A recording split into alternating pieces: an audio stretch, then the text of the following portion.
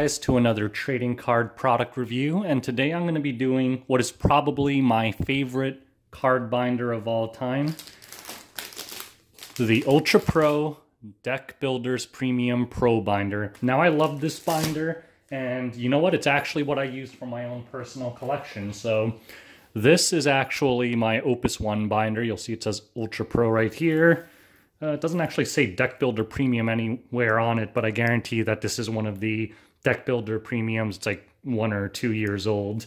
So these have been out of stock for a long ass time. I even saw some on eBay going for like $100+. And the crazy thing is, I think at least one of them sold, which is nuts because right now you could pick it up on Amazon for maybe like 30 bucks. I paid, I think, $28 each for these, which I think is a steal. I have 2 of them right here.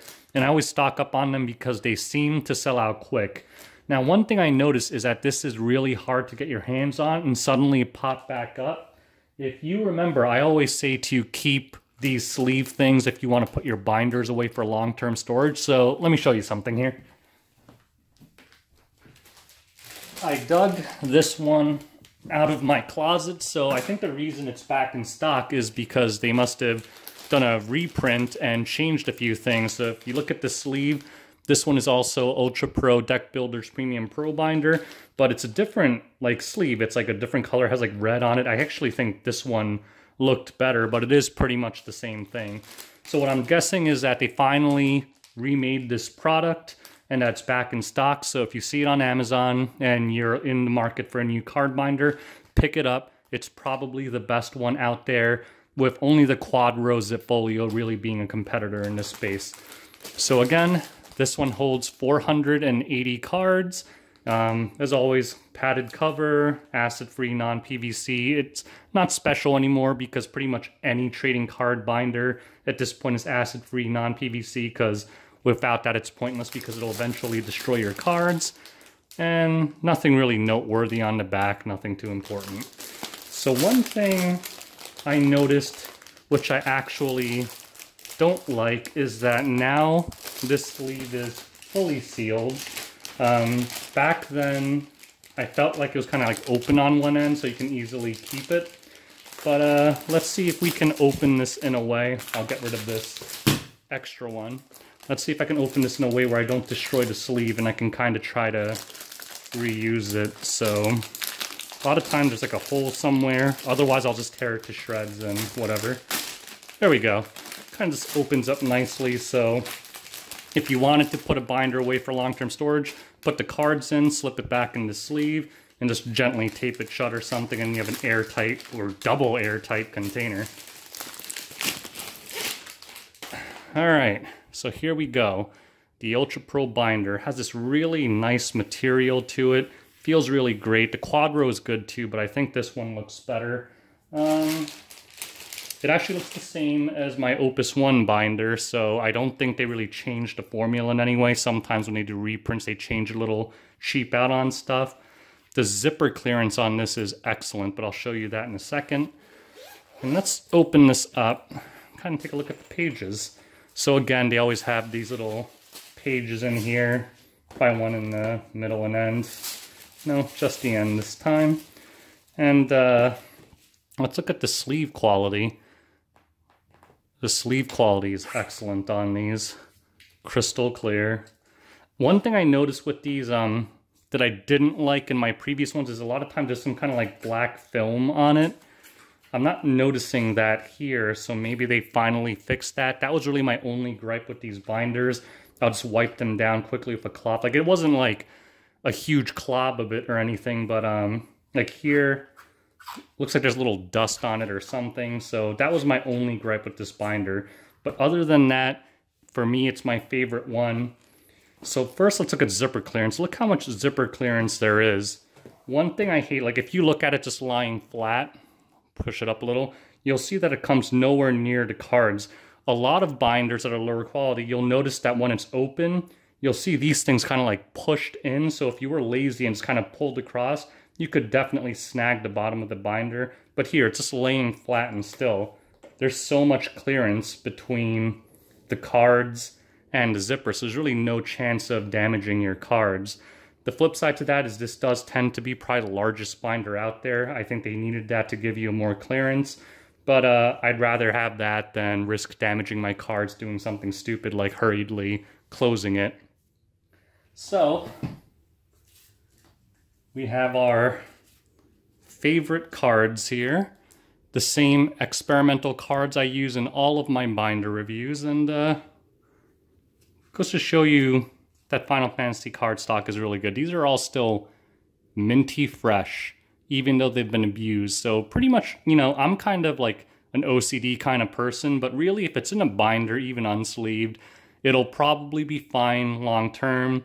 If you put it in a penny sleeve, it's almost certainly going to be fine.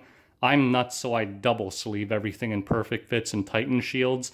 Maybe I'll do a review of those sleeves in the future. They're perfect for long-term collections, maybe not so much for shuffling and stuff. But let's go ahead and do our little classic shake test. So I'm going to go ahead and put it kind of near the middle, and always I do unsleeved, penny sleeved, and then double sleeved. So I'm going to go ahead and slide all these in here, and we'll see how it fares compared to some of the other binders that I've done. Now again, this is a test just to show if cards slide in and out of the binder easily with a lot of movement. Obviously this is not a realistic test because most people aren't violently shaking their collections all the time. But what it's meant to simulate is for people who actually carry their collections to LGSs and play that way. I don't know very many people who do that. Normally they bring like pre-constructed decks and deck boxes, but if anyone does do that, it's really to show like how well would it fare in like a backpack bouncing up and down. Let's go ahead and close this up. Don't really have to think about the zipper with this binder because the clearance is so good. And let's start shaking.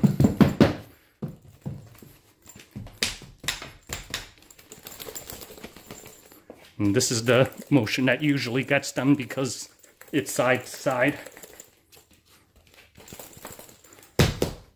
All right, I think that's a pretty reasonable amount of shaking. And perfect. Nothing fell out. If you watch some of my other reviews, sometimes they fall out of the sleeves entirely. A lot of times they just shift around. The closest thing to that happened here is this poor little echo, but one tiny little push and it's right back in. So these sleeves are amazing. Like, you can see they're crystal clear. They hold the cards tight without being too difficult to get in. And pretty much they do a great job of protecting your cards. And also, it's very sturdy. So again, to make my review fair, I always use my same reviewing tools. So let's use our Java book and one of my favorite books, World War Z. Zombies are going to take over one day, and I'm just going to use one hand, lift it up, zero flex whatsoever on this binder, even completely empty. It does get a lot more sturdy when it's filled with cards as well, so you'll notice it's not really bending at all. It's perfectly fine. And this is empty, just to give you an idea of how big it gets when it's full. Like, this is probably, well, it is the biggest Final Fantasy TCG set. It's Opus 1. Had 216 cards instead of the more normal, like 150-ish for the future sets. And you'll notice that it does get big, like maybe the side-to-side view would be better. It does get substantially larger. You can even see that's kind of folding here. But yeah, like this thing expands quite a deal. Empty, it looks like this, but really, when it's full, it looks more like this. But these things are indestructible. I hold most of my valuable cards in Deckbuilder Premiums. Again, the quad row zip folio is also an excellent second option, but if you can get a hold of the Deckbuilder Premium, that's my personal favorite. The only thing the Quadro has on it is like the Xeno skin or whatever, which I think is just marketing bullshit and I don't really care about it. But yeah, so when it comes to price, I even think that these tend to be cheaper than the Quadro zip folios. The prices are all over the place. I don't really understand them. I don't know what the MSRP is, but on Amazon, the lowest I've been able to get these were like $26 to $27. but the price seems to fluctuate on like a weekly basis for these binders, and I have no idea why. So I'd say if you see these under $30, it's a steal, pick it up. In terms of aesthetics, I'd give it an A. In terms of price, I'd give it an A. In terms of sleeve quality, I'd give it an A.